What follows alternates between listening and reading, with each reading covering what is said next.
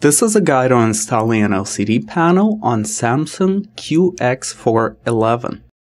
Make sure the power is disconnected during installation. The battery is not easily removable on this laptop. You will have to be careful not to turn the computer on while installing the screen. Remove the 4 rubber bumpers covering the screws in each corner of the bezel. Remove the 4 screws from the bezel. The screen is covered with transparent plastic layer, which is part of the bezel. Remove the plastic layer by unsnapping it gently from the display assembly, starting at the top right corner. Take extra care at the bottom hinge covers. For easier removal, open the screen all the way wide and use a flat pick or a flat screwdriver to remove the front plastic completely. The screen is secured with 4 screws near each corner. Remove the screws. Separate out the overlapping frame rails. Gently lay the screen down on the keyboard. You may need to separate the video cable from its channel so that there is not too much strain on the cable. Remove the yellow sticky tape securing the video cable near the video connector and set it onto the back cover for later reuse. Gently peel up the video connector's tape, then disconnect the video connector. Set the old screen aside. The new screen can now be installed.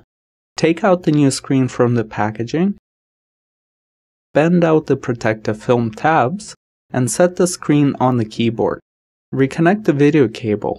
Make sure it is fully plugged in and is aligned properly. Video connector is very fragile. Be careful not to apply too much force.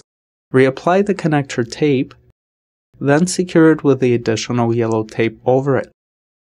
Bring the screen up and set it in place, minding the frame rails that are supposed to be overlaid on top.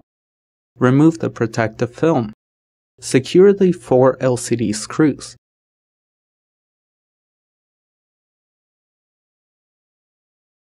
At this point, the new screen can be tested. Reconnect the power adapter and press the power button. If the startup graphics appear, the new screen is working properly. Hold the power button to cancel the boot up. The clear plastic layer is notorious for holding dust and grime particles on the inner side. It is best to set it against the LCD and inspect any visible particles. Then clean both the inner side of the plastic and the LCD panel before snapping it back together. Once the area is clean, carefully snap in the plastic bezel all around the perimeter. The plastic tabs make a distinct click when snapped in properly.